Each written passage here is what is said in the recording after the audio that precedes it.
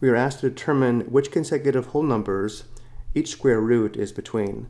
Looking at the given square roots, notice how the radicands, or the numbers under these square roots, are not perfect squares, and therefore these square roots will not simplify perfectly to whole numbers. Looking at the notes on the right, we have a list of perfect squares in red, and then below, here are several examples showing these square roots of perfect squares simplify perfectly to whole numbers. And then finally, here we have a list of consecutive whole numbers. Looking at the first example, we have the square root of 7. If we focus on the radicand of 7, notice how 7 is between the perfect squares of 4 and 9, which means the square root of 7 must be greater than the square root of 4 and less than the square root of 9. And now we simplify the square root of 4 and the square root of 9. If it's helpful, we can write 4 as 2 squared and 9 as 3 squared. We have the square root of 2 squared is less than the square root of 7, which is less than the square root of 3 squared. And now simplifying the square roots, the square root of 2 squared is equal to 1 factor of 2. We have 2 is less than the square root of 7, which is less than the square root of 3 squared is equal to 1 factor of 3. And now we've shown the square root of 7 is between the consecutive whole numbers of 2 and 3. Next we have the square root of 32.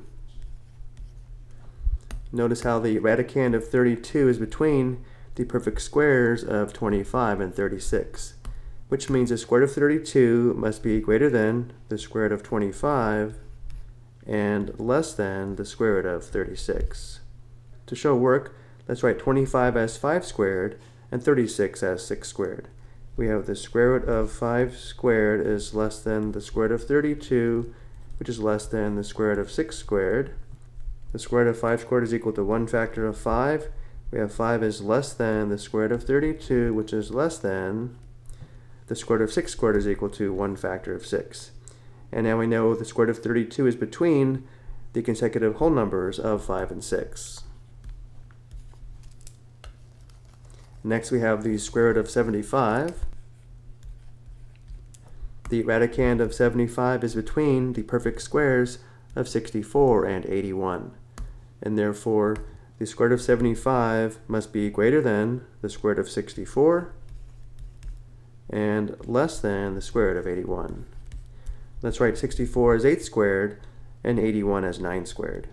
We have the square root of 8 squared is less than the square root of 75, which is less than the square root of 9 squared.